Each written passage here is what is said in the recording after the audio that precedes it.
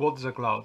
Well, the cloud offers a lot of services. For example, you may be using OneDrive, Google Drive, or other for storing photos and files. You could have access to a huge computer through your limited computer with a lot of memory and CPU.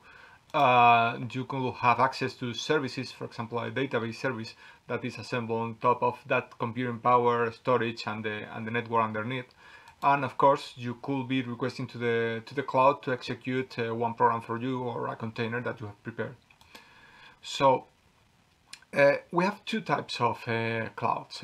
We have the public cloud and we have the private cloud. The public cloud, you may be familiar with it. Big companies like Google, Microsoft, Amazon, they have distributed data centers all across the world. They have put the hardware, they have put the knowledge to build these clouds offering those services I just mentioned.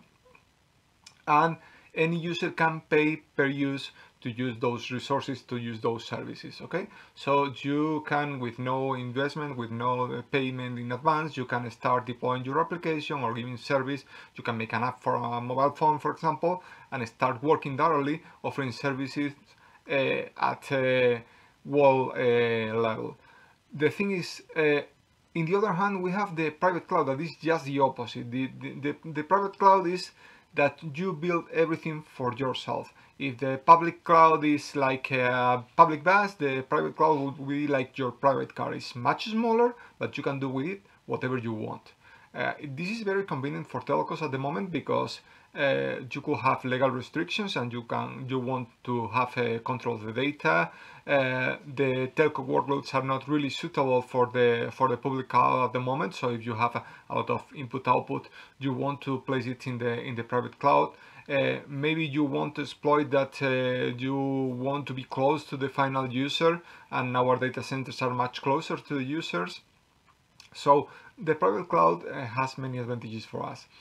The thing is that we have a third type of cloud that will be a combination of both. It is called the hybrid cloud. It's basically, if we link our private cloud with the public cloud, we get advantages from both. So we are able, for example, if we get a peak of work, we can expand going to the public cloud, and when the peak finishes, we go back and we just keep in our private cloud. Or for example, we would want to deploy a service close to the user. The thing is that our data centers are in Europe and we want to deploy something in United States. We can use a public cloud data center in that case because this hybrid model allows us to do so.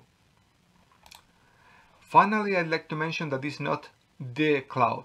We have a multi-cloud goal. We are going to be using multiple private and public clouds, even hybrid clouds. So we need to know, when we deploy our workload, we need to know if we are going to be able to move it to another cloud, to expand it to another cloud, if we are going to be using the same policies in the different clouds or not. So there is a little bit more of control needed in this case. But this is the world that we have. We have multiple clouds. I hope you find this interesting, and of course, contact me if you have any doubts.